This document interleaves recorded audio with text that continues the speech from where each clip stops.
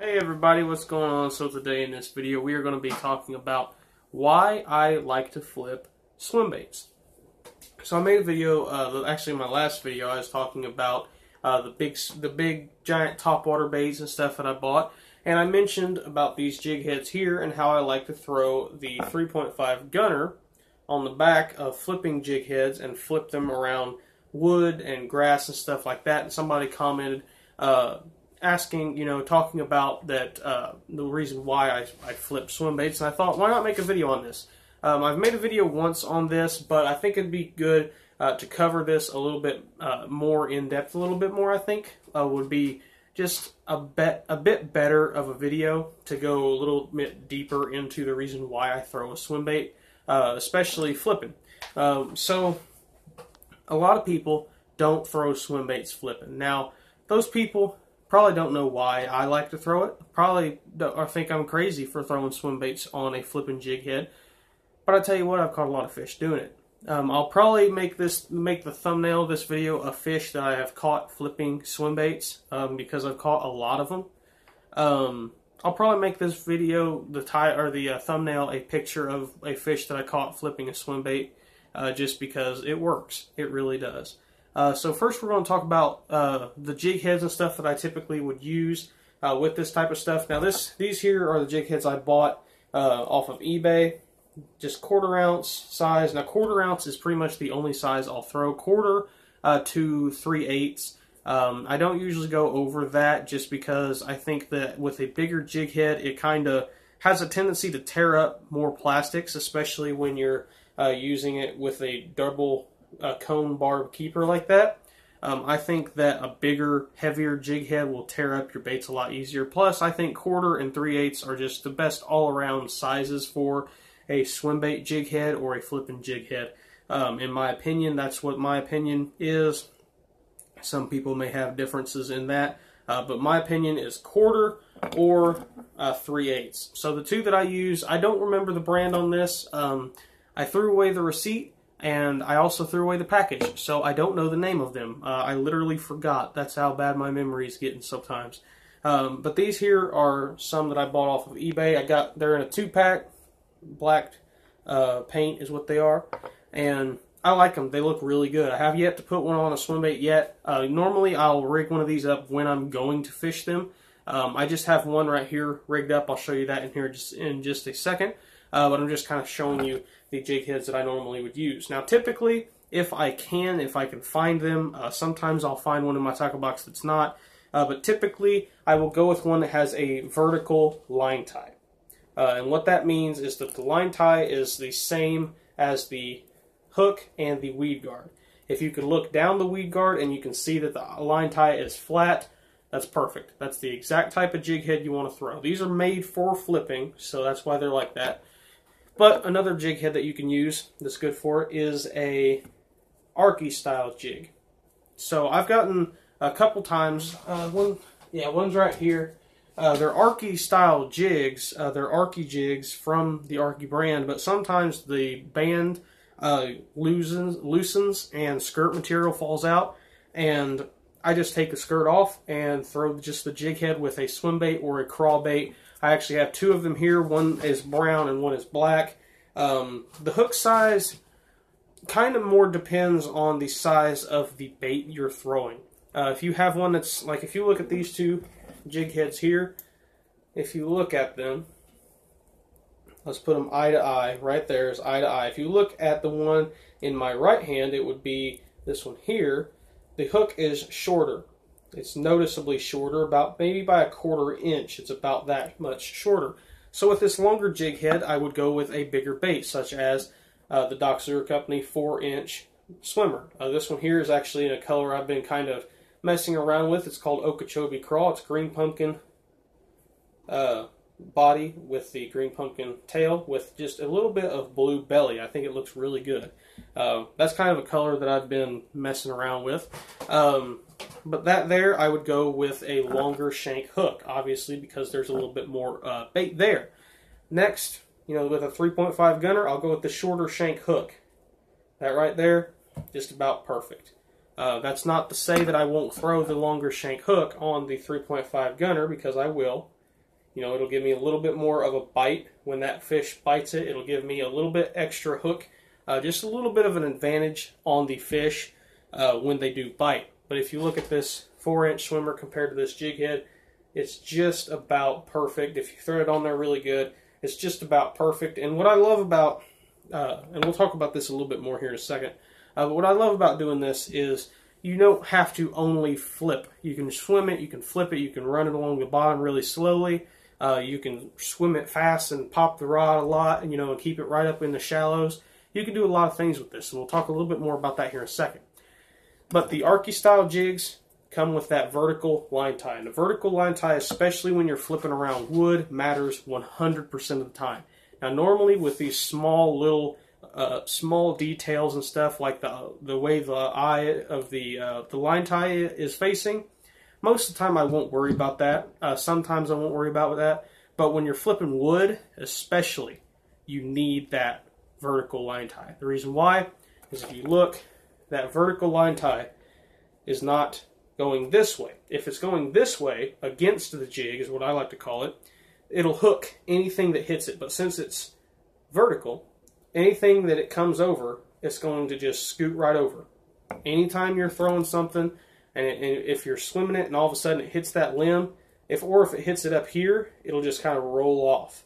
And that is perfect. That's exactly what you want. But if you have a horizontal line tie, it won't do that. It'll hang up, and then you'll set the hook or something trying to get it free, or if maybe you think it's a fish, and you can get snagged pretty easy because that hook will come around and hook at the tree that it's stuck on, and then you lose a jig and a swim bait, and that's not what you want to do.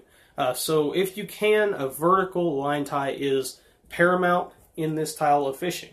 That one there's got it, that one there's got it, and this one here's got it, and this one here's got it. All of them have, my flipping jig heads have a vertical line tie. If you don't have one, just be a little bit more considerate of what you're fishing. If you're fishing a little bit more soupy, what I like to call soupy, really nasty, slimy grass, you're probably going to be picking weeds off your bait a lot. If you're fishing around a lot of limbs, you're probably going to have a little bit more of trouble trying to get it through there without getting it snagged. Sometimes it can help you. You know, there's certain times where popping it off of that limb can trigger a bite. You can do the same thing with this here, though. I just would rather not take the chance of losing my jig head and my swim bait. I would rather just keep fishing over the branches and stuff like that. That's just me, though. I mean, most people would, but, you know, people are crazy sometimes. But the Arky style jigs and the actual, you know, made for flipping jig heads are awesome. But this one here, this jig head here, I'm not going to take it off the bait because I've pretty much got it perfectly rigged, which is something that sometimes I don't get. But this jig head here, I've caught a crap load of fish on this jig head, throwing it just like this right here with a small, you know, 3.5-inch swim bait. This is a Strike King flipping jig. It was a bleeding bait flipping jig. As you guys can see there, the hook is red, and it actually had red eyes, but I took the red eyes off because it wasn't making the swim bait swim right. And I actually took the skirt off as well because the skirt band broke. And I just turned it into a swim bait jig head. And I've been flipping with this thing. I flipped it. I've thrown it around rocks. I've thrown it around docks. I've thrown it out in the middle of, you know, 20-foot deep water. Let it sink all the way to the bottom. I'll tell you a quick story here. One day I was out throwing this swim bait here with this swim bait head with a Doxer Company 4-inch swim bait. Sadly, I didn't have my camera with me. I actually forgot it. One of the only times I've ever forgotten my camera. I actually forgot it this day. And I actually patterned the fish to where I knew when I'd be able to cast out, and I'd let this whole swim bait fall, and it would be falling and that tail's kicking. It would go down to the bottom, and then I'd pick up my rod, and then I'd just swim it. And every time I'd feel grass, I'd pop it up real hard. And usually right after I pop it up real hard, it just go heavy real quick, and I'd set the hook, and I'd catch, you know, around a 2.5 to 3 pound fish. I ended up doing that probably 6 or 7 times. And that was, you know, that's for a pond fishing, especially around where I am. That's a pretty darn good day of fishing. You know, 6 or 7 fish on one thing. Normally you don't get that unless it's, you know, a special type of a bite. So the reasoning behind why I flip swim baits over certain other baits. I normally don't flip creature baits a whole lot. Sometimes I will, like this year I'll be flipping the flip out and the mud crawler, but I'll still stick with my swim bait pattern because I love to flip them because nobody else does. I think that a lot of people will look over flipping a swim bait, especially because it's not really something that people flip. It's not a made for flipping bait. It's made for swimming around brush and made for swimming around the flats and grass and stuff like that. It's not made for going in and out of brush and going in and out of mats and stuff like that. And that's what I think really helps seal the deal with the bite, is it's not something that they've seen before. Very little people, if any people besides my own self, I'm sure, there's probably somebody way out in the middle of nowhere that has figured it out too. I'm sure I'm not the only person to have ever taken a flipping jig like this, put it on a swim bait, and flipped it into a brush pile and caught a big fish. I'm sure I'm not the only person that's ever done that. I can't be. There's too many bass fishermen in this world for it not to have worked for somebody. And the reason why I do it is it's completely different. Nobody that I've ever heard of does it. I've never seen a tournament angler or anybody like that doing it. And I think that it just helps get a few extra bites when, especially on clear water places. If you have clear water, this can actually get you a lot more bites than flipping a beaver bait or a crawl bait. Another thing that I love about this is it's got a completely different action than any other flipping bait. Most flipping baits is one or two actions. It's either two crawl legs, much like the mud crawler here, or it's like 4 or 2 dead appendages, is what I like to call it. And that is like let me grab one right here real quick. The flip out. It's a dead bait, it's a flipping bait. It's not really made for having a whole crap load of action like a crawl bait. But this swim bait doesn't have 2 arms kicking. It doesn't have a dead bait action. It has that single tail. That single one tail that's just kicking. Just like that. All the time.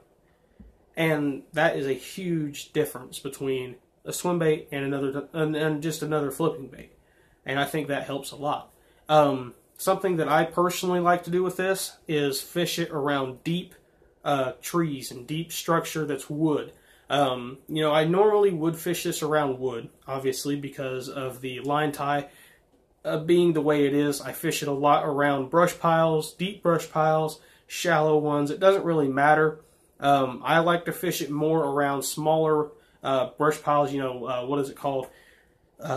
Constricted areas is what I like to fish it. I don't like to fish these type of baits in areas where there's thousands of different brush piles all over the lake.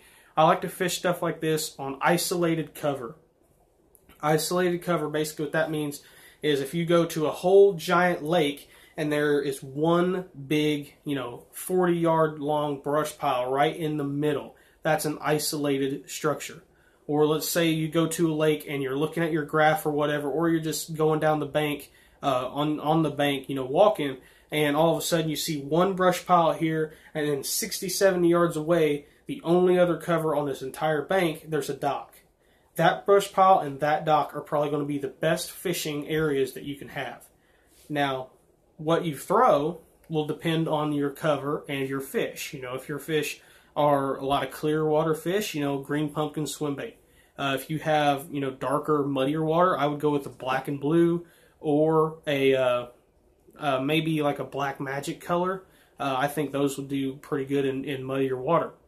So another thing that I love about this is fishing around deep wood, basically like standing timber. This is something I've never seen anybody do. This is something that I definitely know works because I've caught fish doing it.